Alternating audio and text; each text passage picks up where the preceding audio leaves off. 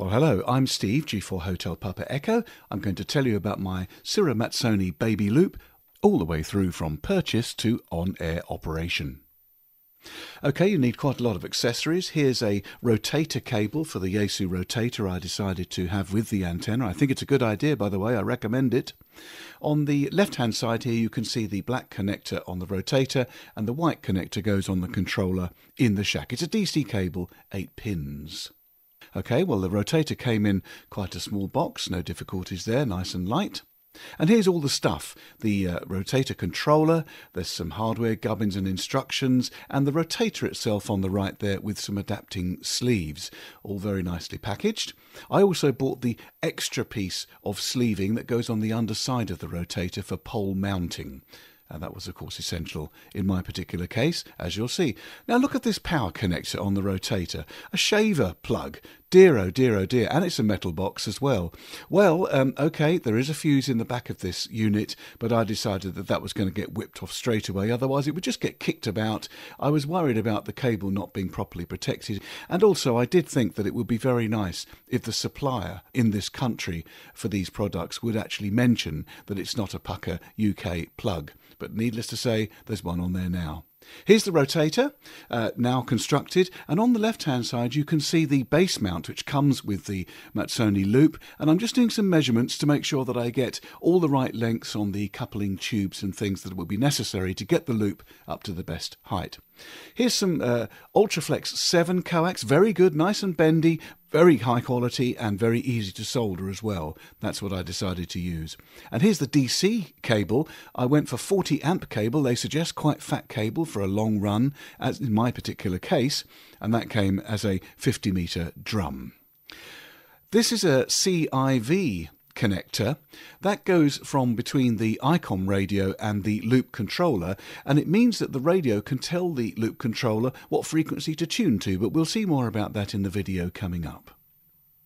And here's some fantastic drain pipe, 25 metres long. I ran this all the way down the garden because I decided to dig a trench that was all the way down the centre of the garden, drop all the cables into this drain pipe, and then drop the pipe into the ground and put the turf back on top.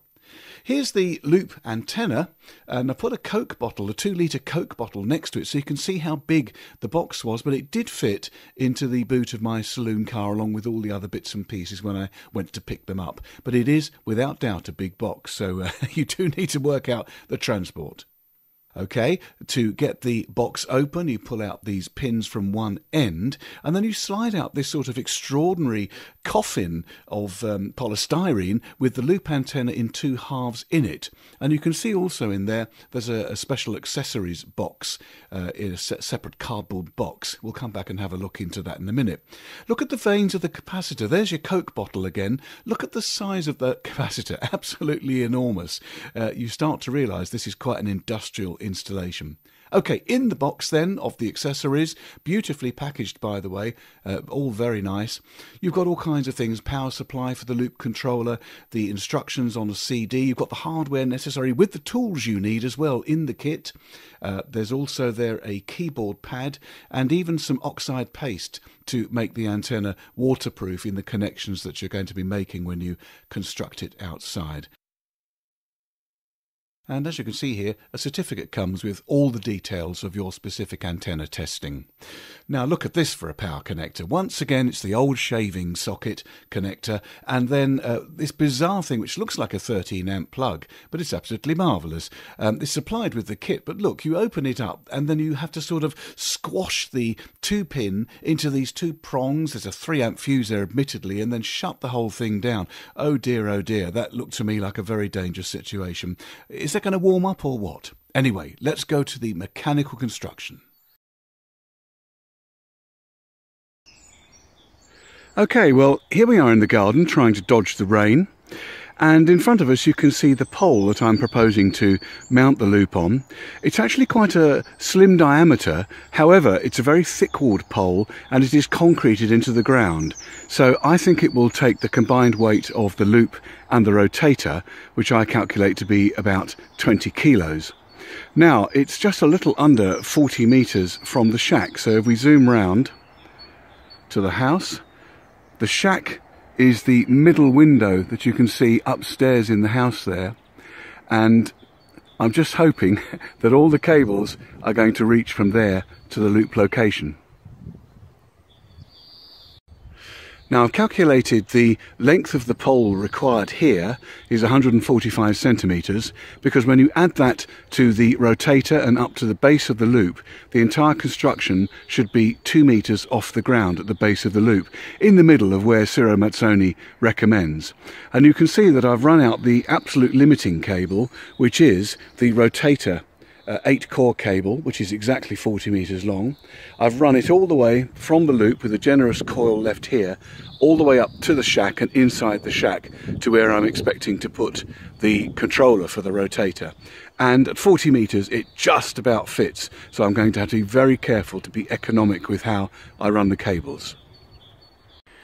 Okay, well we've now moved to the position where we've got the rotator on the pole, and the coupling scaffold link, just a short piece of scaffolding, up to the actual mount which comes with the loop.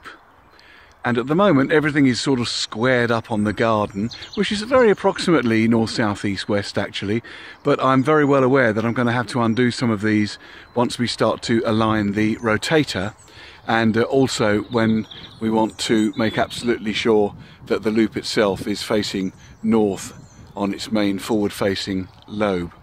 So far so good. One thing that has become quite apparent is that by the time you've got everything piled up on the pole, it's all fine as far as centre of gravity is concerned, but it's also got quite high, and I don't want to be working above head height. So without a doubt, this is a two-man job, not on a windy day, to actually put the loop onto the pole. So I'm going to do that next. Okay, that's one half up, following the instructions of course in the instruction manual. One thing that I did find was that the mounting bolts that you bolt onto the bottom bracket with, there's quite a lot of movement in there, left and right, so you need to square up the antenna before you tighten that up. But anyway, there is the first half up on the pole. Okay, the other half of the construction is now on, and I think it's very well worth reminding you that this is actually a three-way activity. First of all, you've got to make sure that the capacitor vanes are pushed in, and they're rubbing against some bushes, nylon type bushes, so you do need a bit of force to push them in, get them in the centre.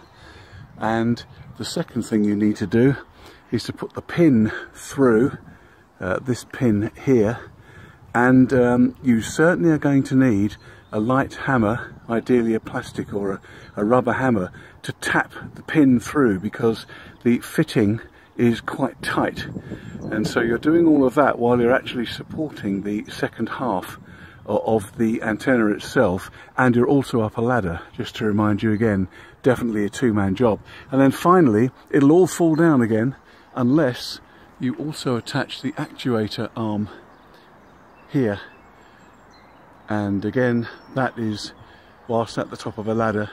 I'm really not too sure how tight to tighten that. I got the impression that it needs to move, so I didn't tighten it too much. Anyway, so far I think so good.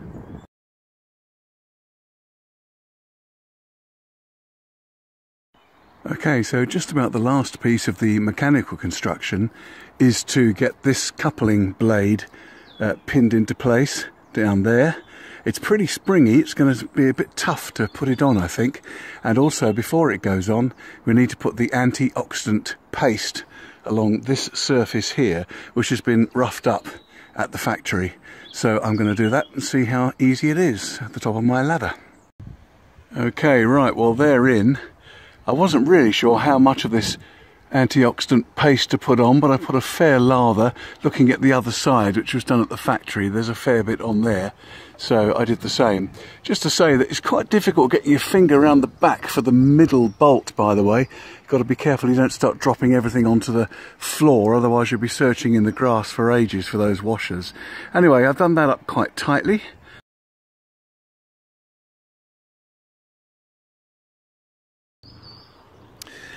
Okay, another day, a much windier day, but I've now run in all the cables between the shack and the loop. There's the red and black DC motor control, the grey one is the rotator control, and the black is Ultraflex 7 coax.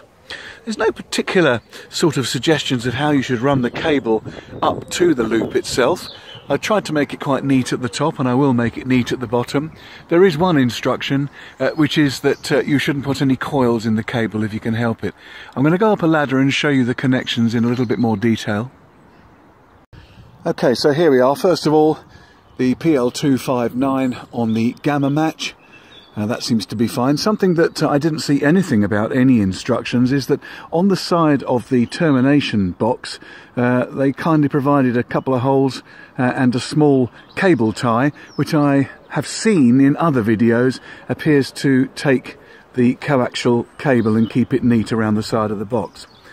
The DC cable, and I'm using the fat 40 amp stuff as recommended for this long 35 metre run, goes through this hole here, and now there is a rubber gland in here, and for this fatness of cable it was very tight to get it on and then to get it in position and to tighten this up, but it's certainly waterproof, but it was quite tough.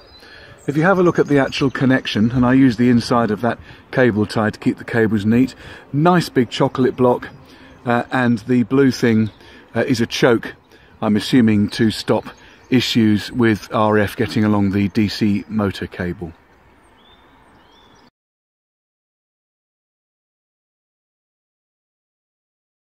So broadly speaking, that is now the installation. One thing that I ought to just mention about all these cables, whilst the rotator control cable is fixed position on the lower half of the rotator, both the DC and the coax going up to the loop are on the rotating part, and therefore I realised that I did need to leave a significant amount of additional cable and make sure, with the help of somebody else, that when the rotator goes all through its 360 degrees, none of these cables can get snagged. And I will eventually make this a bit neater, but at the moment I'm just leaving them hanging loose so that there's no issue. Right, at long last, I think it's time to head off into the shack and see what the hell happens next. Okay folks, welcome to the G4HPE shack. Just to orientate you, here is the ICOM 7610 that we'll be using for some testing. Just above it, past the MFJ noise eliminator, is the loop antenna controller itself. We'll take a much closer look at that in just a few moments. And just over here on top of my analog ATU, the trusty MFJ, is the rotator control unit. Just on the desk in front at the moment, I'm not quite sure where I'm going to put this in the end. Here is the keyboard associated with the loop antenna controller, and you can see that that's already plugged in on the front of the unit. Right, let's take a look behind. Here we are. It's not that easy to show you the unit whilst it's actually installed, but I've tipped it forwards. Here is the cable going off to the ICOM radio, and here is the incoming coax from the loop antenna out in the garden. This connector here is an RS232 connector which connects to the CIV controller of the radio, and I'm going to come back to that later. There's the DC power brick, plugs in there on the end of the unit, and this is the power supply for the motor going from this controller out to the loop. While I've got the unit pulled forwards, I've just unplugged the DC supply to the motor on the loop. This is what controls the movement of the actuator arm on the loop. I wanted to point out a couple of things about this. First of all, it's non-locking. It could easily fall out in the shack, I think. And the other thing is, look how small it is. Look how small the connections are. There's an enormous great big chocolate block on the loop, but this is a really tiny connector going into the back of the loop controller, yet it carries the vital DC signals. And you may remember from the documentation, you're supposed to use the fattest cable you can, especially on a long run like me, about 40 meters. And so therefore this very fat cable doesn't really fit terribly comfortably in the connector. In in the end, I cut some of the copper conductor and I tinned the whole thing with solder, and it has gone in, and I think it's safe, but the chances of a short there are not exactly unlikely, so that did surprise me. Anyway, let's put the unit back into place and actually start playing. Okay, here we are in the shack with the loop controller and its keyboard. You must have the keyboard plugged in, otherwise the loop controller won't do very much. Everything's wired up to the loop, but this box doesn't know what loop it's got. Let's turn it on. Get a welcome message and the firmware version, which is quite handy, and then a default factory setting. It doesn't really know where it is. It hasn't spoken to the loop because it doesn't know which loop it's got. It could be the MIDI, it could be the stealth, but in this case it's the baby loop. We need to teach this box what loop it's got. So let's go into the menu by pressing down minus and holding it. Auto mode, nothing to do with us at the moment, we'll come back to that. But if we press the plus key for the next item, set antenna type. That's what we want to do, so we press enter. The facility it offers, first of all, is auto detect. This is really handy. It tests your DC motor connection to make sure it's the correct polarity and will correct it if not. It also moves the vanes of the capacitor around on the loop to work out the maximum and minimum frequency that it can operate on. And it does some motor checks as well. So this is what we want to do. It's the easiest thing. So let's just press enter and away we go. It's going to check the motor. Then it's going to open the vanes of the capacitor, which will go to the highest frequency that it can operate on. It's done a quick frequency scan to check what that frequency is. Now it's closing the vanes. See the motor operating, the blue light. It's then going to do some tuning. The red light, never transmit while the red light is on, by the way. It realizes it's got a baby or stealth loop, and it's now going to do a final motor check and then default the device to 6600 kilohertz with an SWR of 1.1 to 1. We're ready to go. Okay, I'm sure what you want to do now is to see the loop actually tuning in. I've tuned my radio to 14.255 megs, 14255. There's a guy way in the background there, but of course the loop hasn't tuned. Now, to tune the loop automatically, you simply press the star key and enter the frequency of interest, 14255. Press enter. The loop is now tuning. It's going from 6600 kilohertz to 14255 kilohertz. You can hear it in the receiver. Motor working and tuning happening. It's iterating either side of the frequency that's required, and when it's satisfied, it'll stop and display the standing wave, 1.5 to 1. Oh, he's just disappeared, but that guy was pretty loud, I think. You can go there. I will stay here near the station. It certainly landed on the 20-meter band, no doubt about it. Manual tuning is a slightly different process. You press the oblique key until it changes to offer you set frequency, just the same. Put it in again, 14255. But this time when you enter, the tuning signal automatically starts operating. And so now it's in the test mode, if you like.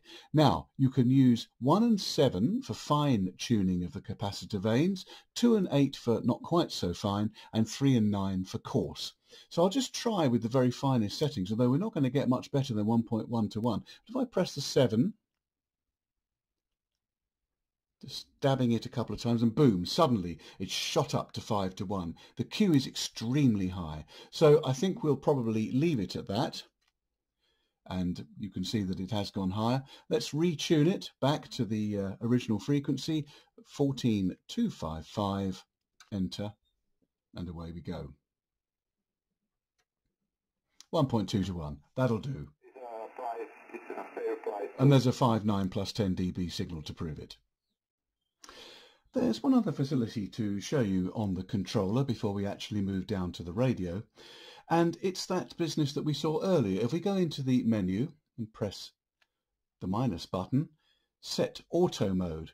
Well, what's this about? This will take a signal from the radio, whatever the particular type of connection it is, a Yaesu, a CAT, or in the ICOM case, in my case, the CIV connection. It will take that on the back of the controller from the radio, and now we can set it in the mode where the loop antenna controller will simply follow wherever you go on the radio. So let's say yes by enter. Okay, at the moment it's disabled. Well, we don't want it to be disabled, so let's hit the plus button. Full auto means it will simply follow the radio. If I press the plus button again, there's semi-auto. It will tell you when the loop is off tune, but it will leave you to manually retune. Well, we don't really want that, so minus button, back to full auto. Let's say yes. Okay, icon mode already pre-selected. It seems to have found the radio, so we'll say yes to that. And then it'll say the baud rate, which is the speed of the connection on the CIV. Well, that's already set to 19200, so we'll say yes. It's now doing an ID search. This is the hexadecimal address of the CIV connection.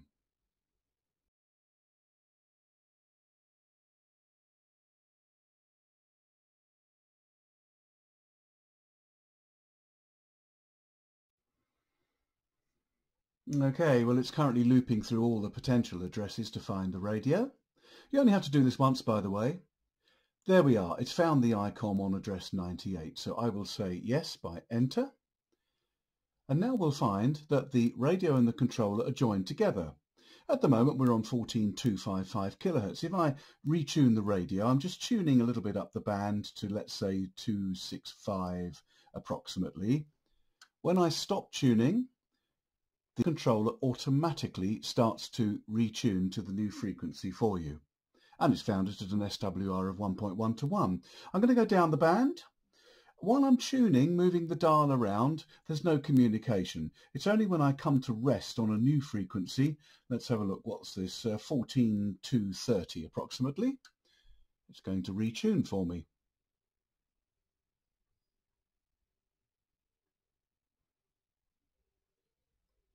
Taking just a little while to iterate backwards and forwards to find the best possible match. At 1.5 to 1, not too bad. Oh, it sounds like a TV signal, as you might expect on 14,230. If I simply change bands completely to 7 megs just by pressing the 7 meg button, it will realise and jump to 7160. Now the loop's got to go quite a way from 14 megs to 7 megs, but that didn't take very long. It's just about there, just inching backwards and forwards on the capacitor, standing wave of 1.2 to 1. Just one final thing to add, by the way. If you want it to retune at any time, but stay on the same frequency, you simply hit the enter button again. It'll have another little retune for you. This might be handy if perhaps it's raining and the match can change slightly, but it's a very quick way of making sure that you're absolutely tuned up. Just hit the enter key. Well, of course, it's performance that you're interested in. What I've got on the Icon radio here is my doublet at 12.5 meters above the ground, operating through the first receiver. And on the second receiver, I've got the loop at 1.5 meters above the ground. Identical settings on both systems. Now, there's obviously a signal there. Okay, well, it's a G station talking, I think, to a Yankee Bravo Indonesia, so we'll see in a moment. But of course, there's nothing on the loop because the loop isn't yet set up. First of all, it's on 20 meters. So I'm going to enter the correct frequency first of all by pressing the star button. I know you can't see me doing this, but it's just the same process. 21,245. And the loop is now tuning to the same frequency. You can see the tuning signals in the receiver. Well, he's there on the loop, but he's not very loud. But of course, there's another process you've got to go through, which is you've got to beam round to Indonesia, which is 80 degrees. So I'm just going to move the rotator. Again, I know you can't see me doing this, but you'll have to take my word for it. I'm moving it round to 80 degrees for Indonesia. Right, it's there now. But what I've also found is that you should very quickly retune the loop a second time. So I'm just going to do that just by hitting the enter key. And there's a little bit of signal going on.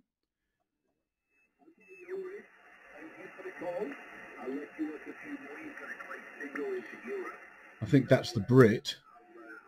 1.2 to 1 on the loop.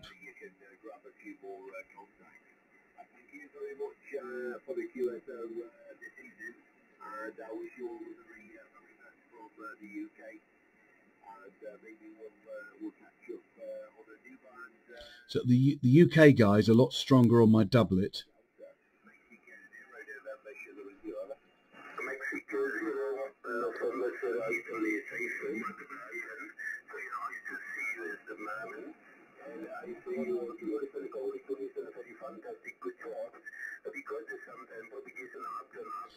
Well, that's the Yankee Bravo. Now, he's not quite as strong as he was before, but you can see that comparatively speaking, he's holding up his own on both antennas, and considering that the loop is only 1 meter in diameter and very, very much lower than the doublet, not a bad signal.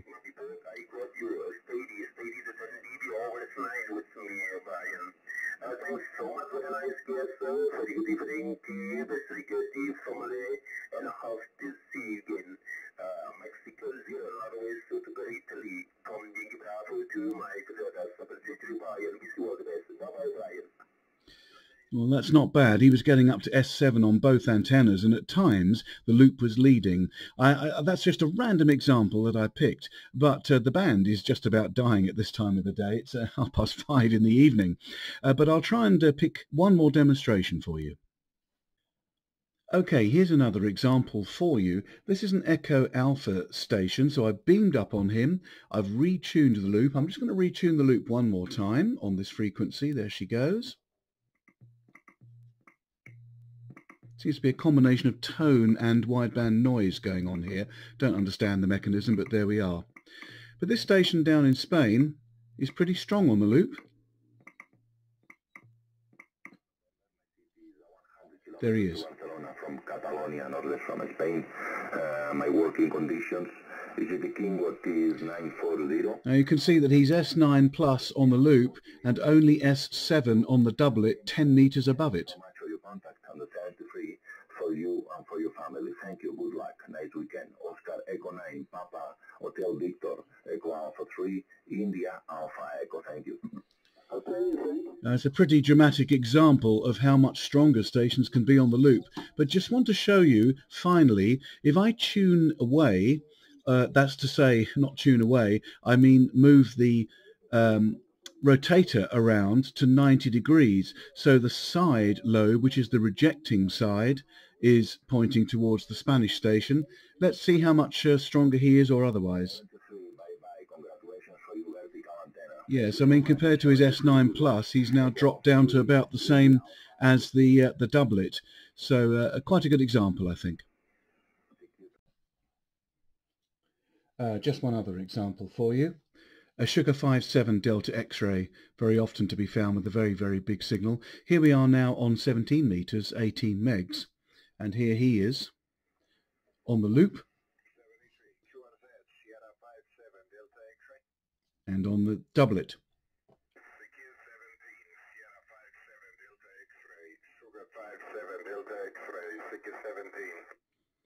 The other thing that you might notice is that there's a lot of noise on the doublet either side of his signal, although he's a bit wide.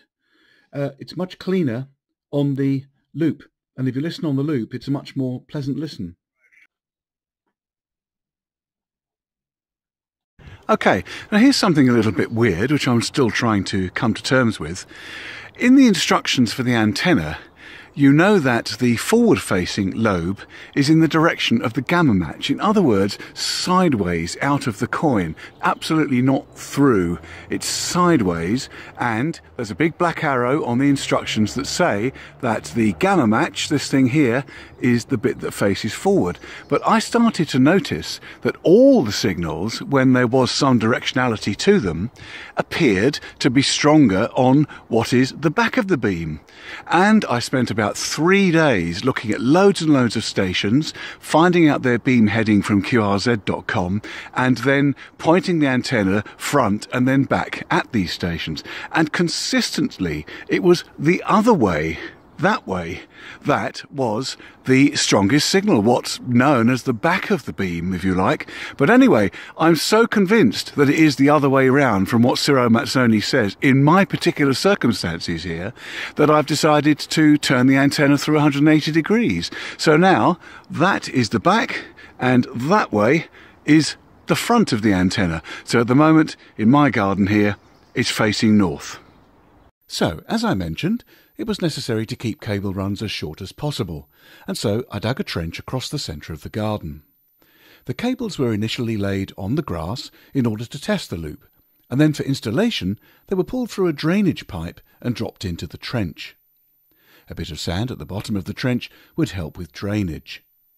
The pipe emerges at the base of the loop mast, and after a back-breaking day of earth moving, the trench was filled in. I've found that some people can become quite starry-eyed to protect a purchase they've made, and some videos I've seen about these loops have been perhaps a little bit too gushing. But I hope what follows strikes a balance. The unit comes in excellent packaging, and the loop is beautifully made, solid engineering, and definitely built to last. It's all pretty industrial, and the loop is bigger and heavier than you think until you're standing in front of it. You really do need two people to put it all together in situ safely. The loop controller unit sometimes seems to do strange things, for example random error messages, and in particular, for some reason, getting the polarity of the DC motor cable the wrong way round, so that when you press to open the loop it actually closes. If this happens, the best thing to do is disconnect and reconnect the loop controller power supply and then go through the initialization sequence afresh.